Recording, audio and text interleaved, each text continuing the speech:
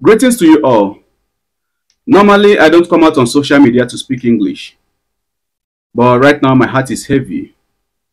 Right now, my heart is very, very heavy.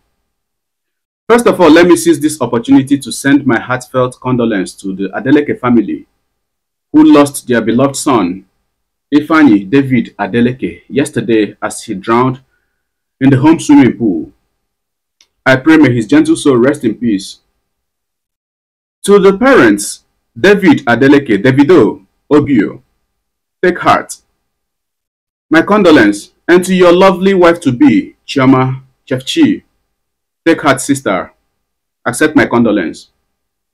Now, if we all can think back, we'll remember that something like this had happened in the year 2018, when the Nigerian music legend, D'banj, also lost his kid this same way. And I must tell you, we only heard about these two because they are famous. So what about other hundreds, if not thousands of families that have also lost their kids the same way? And I want to ask, should it continue being so?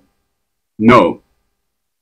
Now, my advice to you parents out there who have swimming pools at home and who have kids, there is something called pool cover. If you don't know about it, this is it. Pool cover. Some of them come in form of nets, some of them come in form of leather or tarpaulin.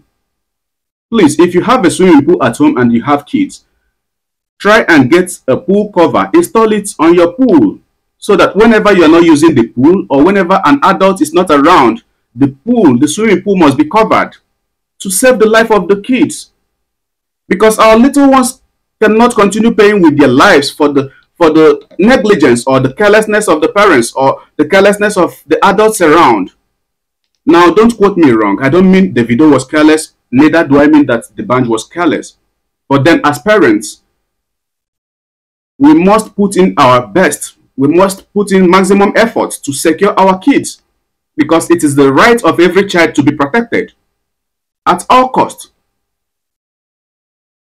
On that note, I'm calling on the federal government of Nigeria and all state governments. I'm calling on UNICEF. I'm calling on Nigerian Child Welfare Fund and all appropriate authorities to look into this, and as a matter of urgency, make it mandatory that every home that has a swimming pool should have a pool cover. Yes, every home that has a swimming pool needs to have a pool cover. Till when will this continue? It doesn't make any sense that someone can afford millions of naira to build a swimming pool but cannot afford few thousands of naira to buy a pool cover to save lives.